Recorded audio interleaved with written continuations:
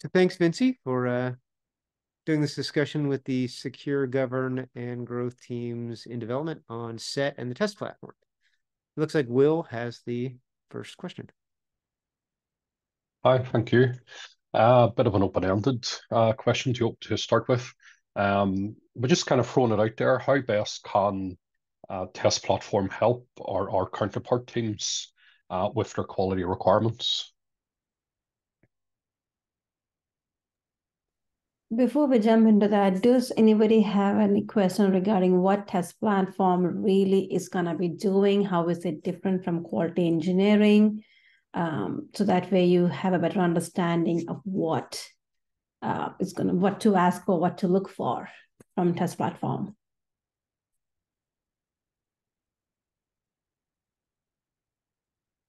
I'd say if you could give the 1-minute overview, that would be great. Absolutely. There is a quick video over there just talks about what test platform subdepartment really is. But in a nutshell, quality engineering is transformed test platform. Test platform will have 3 teams. And the primary goal of doing this change is to give the space for test SETs to be able to contribute to tooling needs within GitLab. So for example, if there is an environment setup need that you have, you could easily reach out to your test platform, SET counterpart to help out set that environment up. If you need production like data in your testing purposes, then that could be something we could help out with. If there is pipeline efficiency issues that would be, you want someone to look into, that would be another area. So instead of focusing on just end-to-end tests, which was primarily the responsibility of SETs in the past, now the focus is going to be more about setting up environments, test data needs, giving you the guidance as to what could probably help move faster and more efficiently for releasing a project or releasing a feature. So that way, if you were stuck with something, we should be the ones to come in and help you out with probably the best tools out there that you could try out in order to move faster with your testing approaches. So that's where this gives. Before, teams were all embedded. The way we want to do this is the test engineering team, who is embedded within the product sections, will be the one collecting these feedback from the development and product teams to say we would need XYZ as a tool to be able to move forward. The test engineer assigned to that particular product group could either do that initiative, or they could reach out to test and tools infrastructure team, which will be the core team working on all the tooling needs, all the GitLab QA infrastructure needs that could hopefully then deliver that tool for you. So the test engineering team is going to be considered them as to be your team that could work with you closely to gather this feedback and then work and share that feedback across test platforms to deliver these tools for you. That's the whole purpose. The test engineering team would be on rotation basis, meaning it's not required that everyone needs to be on rotation, but they would be, if they have a desire, they can move different group. This way, they would have the option of working with multiple different product sections, understand the need on the ground level itself from the product and development team, and then work towards achieving those or tackling those tech decks that we have had in the past.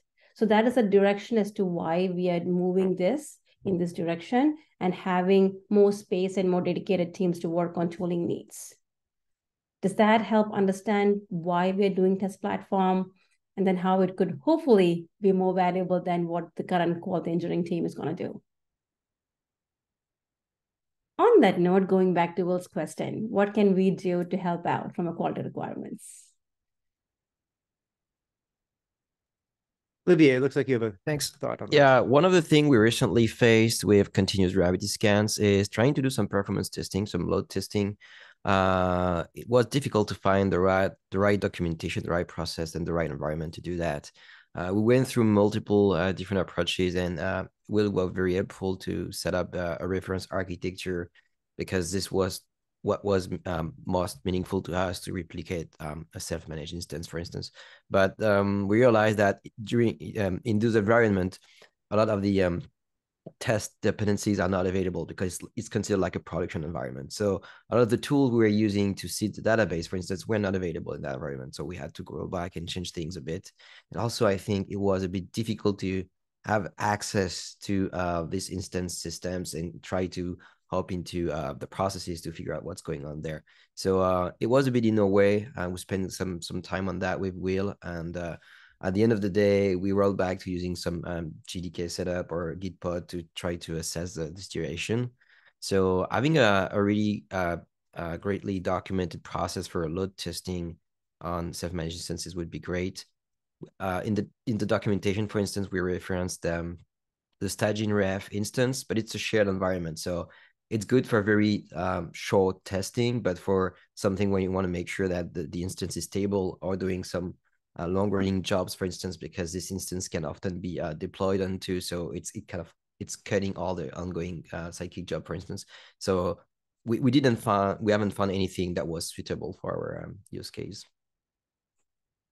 Thank you for that feedback. That's absolutely the reason why we have a self-managed platform team now. That is our second team. Well, there isn't any specific numbering there, but that is one of the teams among the three. And the sole responsibility of that team is to continue implementing on GPT, GitLab Performance Toolkit. These are the tools that quality engineering team, previously known as QE team, has been working on, but never had the time to really prioritize because everyone is embedded in different product groups. Now with this new team formed, one of the main criteria for us is to start working towards resolving all of these challenges. So you are doing exactly the right thing, working with your counterpart SET to provide them, work with them on setting up the environment. They'll be the ones to give us the feedback. These are things that needs to be fixed for this particular GPT tool so that we could then use it for next purposes. They will take this feedback to the self-managed platform team. We will implement that in our roadmap and then continue delivering towards it. So that is the way we are planning and dividing up these three teams. So right direction, today I don't have an answer for your problem, but that is on our roadmap for something we will be tackling in a way so that it could be useful. And your point person for all this would be the counterpart SAT assigned to your particular product group. So you don't have to reach out to three different teams. You just need to reach out to the SAT assigned to your product stage, and they'll be the ones to run points with the rest of the test platform sub-department and move things forward. But this is great feedback. This is exactly what we are looking for. What is not working and how we can help out. And this is a tooling need. So this is exactly where SETs should be able to showcase and help out. And this should not be your responsibility at all. Give us a use case and then we can work towards enabling it for you. So thank you. Great question and great feedback. Just on that note, Will, do we have an issue capturing what was the pain points that we could then probably take it back to the team? I think that they will be captured in the retro, but I'll have a look for where exactly it was documented. That would be helpful. That would help us build out the roadmap for the self-managed platform team when it comes to GPT. Thank you. So Alan is not on. Any volunteers, especially somebody who hasn't spoken in this meeting yet, to verbalize Alan's comment? I can verbalize it. Thanks, Martin.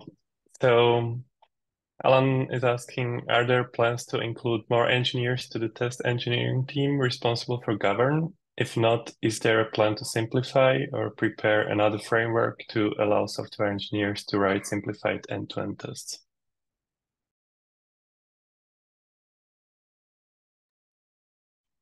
I'll hop on as part of the second point of the question. I pointed out that we do have initiatives to the aim of which are to simplify the writing of end-to-end specs. Vinci actually has the link just in the next bullet point here. If you want to have a look at that yourself. And I'm involved in one of the tasks, standardizing on data test ID for test attributes. And we also are mindful of the shift left approach in that do we really need so many end-to-end tests? You know, are we capturing this, or are we testing this at a lower level? Being mindful of the test permits, which we should have a plethora of unit level tests, for example, going all the way up, and our end-to-end spec should be like reduced in comparison.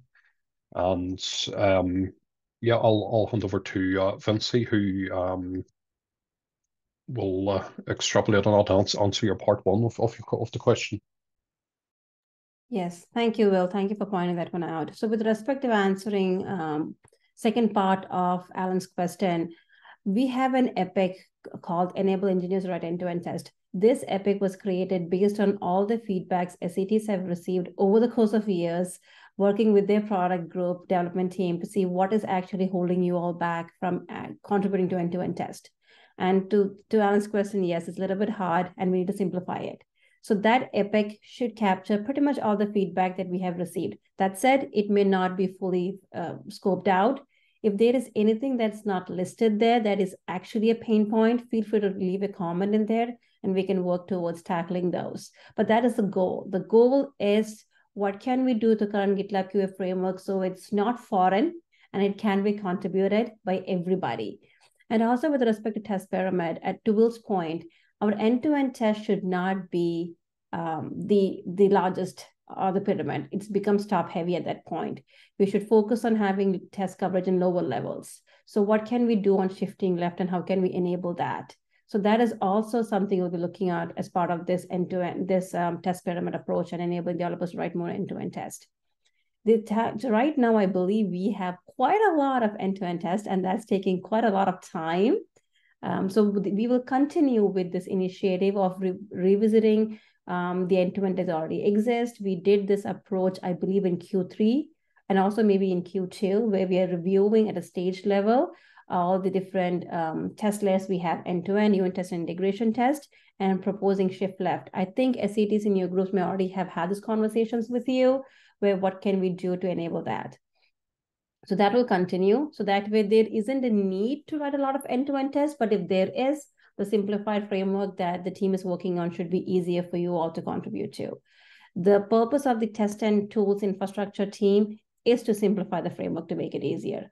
I hope this gives you an understanding. The test and tools infrastructure team is purely focusing on the tooling needs, framework simplification needs. The test engineering team is the one working with you directly on load testing needs, performance testing needs, or bugs, or any of those things. And the self-managed platform team is purely focusing on self-managed performance testing, Get reference architecture, and those areas. So that's how we have differentiated each team, so you know whom to reach out to. But to make it easier, feel free to reach out to your counterpart team. But that's the part 2 of the question. For part 1, with respect to hiring, no, there is no hiring plans for test platform currently at this point. We want to see how this transformation is going to actually pan out. What are the gaps with this transformation that we probably need to address to? I mentioned this vaguely in the first question. The test engineering team will be on rotation basis. That way, if an SAT is interested to try a different product group, it's an easier switch rather than what it used to be before, because they have to switch the managers and everything. Now it's much more easier. This avoids silos, meaning an SAT having more eyes or more SATs focusing on different groups will bring more visibility. What worked in different product group and what did not, what can we implement here? Great way to move forward. And the second thing is, it also gives us the flexibility of assigning more than one SAT to a particular product stage. For example, if there are really significant changes going on in govern or secure stage, and we really need to have an SAT embedded, historically, we would have to request for a borrow request, and then we have to see how it works out, work with the different product teams to make that happen. Now, we could just say there's a business use case, let's assign 2 SATs here so that we can move things faster. So that way there isn't a need to hire as of today. But that said, let's see how next year, fiscal year 25 pans out. And there is a need, of course, we can look into it. But for now, no. And this rotation should hopefully help address these critical changes that's happening in each stage level. Does that help? I know Alan is not here, but does that help answer the questions, or do you have any follow-up questions for these two?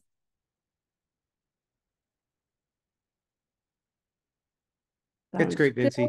And Will, thank you.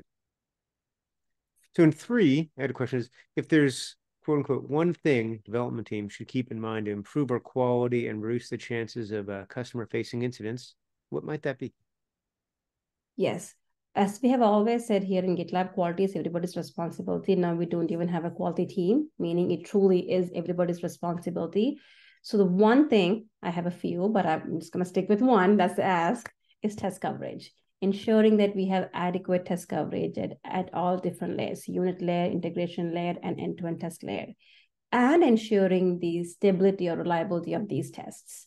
A lot of these tests, including end-to-end tests, gets quarantined, which means it's a test gap, which means there's probably chance of bugs leaking into production. So ensuring we have adequate test coverage with all the changes going in and the reliability of these tests would be very crucial for us to ensure that we are not causing any production incidents.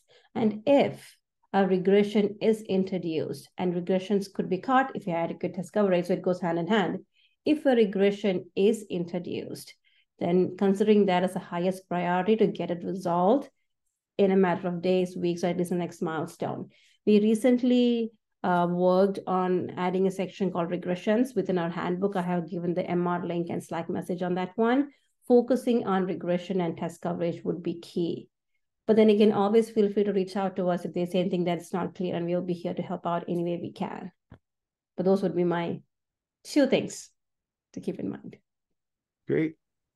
So Zhivago is my outside shadow this week.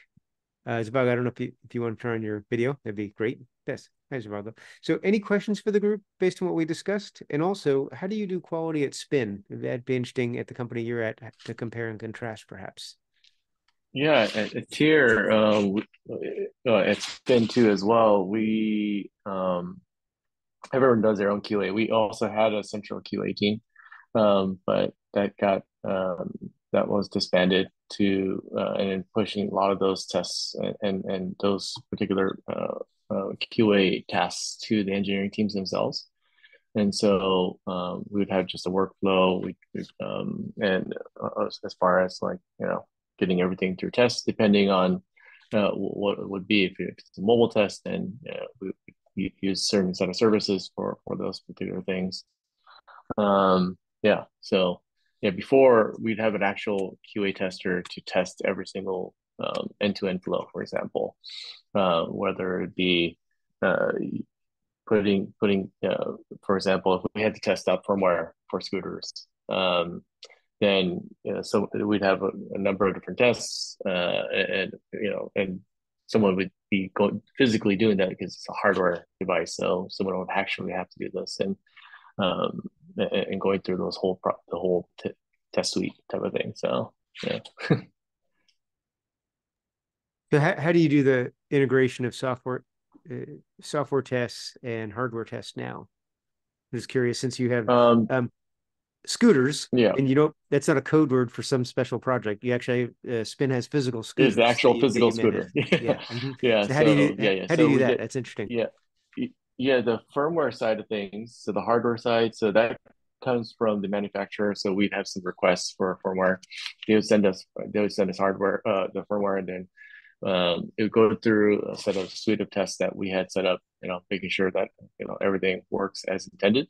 On the software side, then there's the whole integration on the software and hardware side, because the IoT device is very different compared to what's on the back end side of things. So it's just someone has to go through, do an actual ride, go outside, make sure GPS works properly, and setting up the kind of different slow ride zones and things, and make sure the scooters do slow down, all those type of things. So it's a very manual process, unfortunately. There's some things that could be automated, but a lot of it, when the integration part is very manual, because someone has to go out and do this piece. It does sound like fun testing, though, to get on the scooter and but I think from a QA person's perspective, I think they go out and they have to ride the scooter like every for 30 minutes and make sure it works properly. I can see it getting a little old sometimes. Vinci and Will and others, any things that you've done at GitLab or at other companies that you think Zhivago might be able to benefit from how they're doing testing? I actually do have a follow-up question for you. Get to yours first. No. That is, so you mentioned that now you do not have a quality centralized team, right? But now it's everybody responsibility. we are just going on this adventure journey right now. What feedback or what guidance you would say you could give us to ensure that this transformation that we're going through is going to be successful here? What do we need to do from both sides? Yeah, I think the biggest piece was getting buy-in from the engineering teams because they were so used to, hey, QA, here it is, please do this testing, and then now it's like, oh, I have to write my own tests, and then it's up to the kind of engineering leads to go ahead and say, hey, these are the right tests to perform, and then also being proactive on a lot of those things, right? What metrics do you want to see and those type of things, right? Those are going to be those are the big challenges we saw at Spin. But eventually people, they eventually got it, and it's just and then I think some of them went through some kind of training stuff that we did. I don't remember exactly what we sent them to, and I think some of these conversations are great. These kind of open office type of things, always to come in and talking as a group, because I'm sure there's other groups that are probably a little bit more ahead of other groups, and so they can help each other out. And in general, it's coming together all as a single team, right? So yeah. And just to clarify there, here in GitLab, though, it has never been like we have a quality team, just throw it over the fence, they'll take it. It's never been that here. Oh, okay. Okay. It's collaborative. It's always understanding that it is everyone's responsibility. So I would say we are already halfway there with the mindset. So that's great. And that's why we are doing the shift, because it makes a lot of sense. It's just how do we make sure that it just happen efficiently without adding too much load for anybody, and how to make it better. But yes, we are having many of these AMA sessions with different product sections to help them understand and open questions. We always focus on iterations. If something is not working out today, we'll continue to work on it in the future. So yes, thank you. That's really good to know. And to answer Wayne's question earlier, everything is automated. Why don't we put the scooter on a treadmill and have the treadmill run at a higher speed and the scooter go down? Yeah, I mean, hard to fake GPS a little bit. I mean, you could, but so those are kind of the bigger ones, because sometimes because that's all money. Because if we go into a no ride zone, for example, it's all GPS done, and the GPS has to be really fast, because if they get into a no ride zone for even a minute, they might be passing the no ride zone and just go right past it, and then we'll get fined by the city or whatever else. It's very, very important that someone actually does go through those motions. But yeah. But Well, yeah, what automation is key for sure. What cities have Spin scooters? Just curious.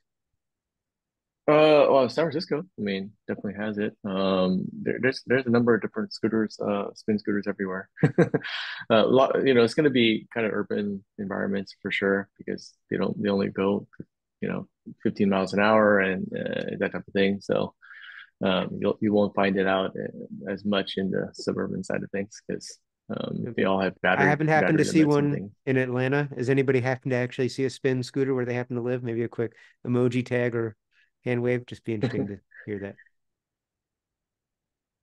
No, not yet. It sounds, but cool. Wow. Okay. Pretty surprising. Yeah.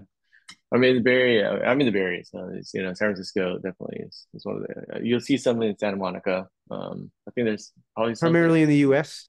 Is that correct? Or they're also only in the U.S. It's only in the all in U.S. the U.S. Only in It the might be US. Yeah. not everybody on this call right now, but quite a few of the people on the call are not in the U.S. They're in Europe and elsewhere. Yeah, I Just mean, on time. So that's probably why we didn't see as many people raise their hand. We're also part of Tier, or used to be part of Tier. So if you see a Tier scooter, then they're over in Europe as well. So great. Thanks, Vincey. Thanks, Will, and thanks for the context, Vago. That's great. And thank you, Wayne, for organizing this.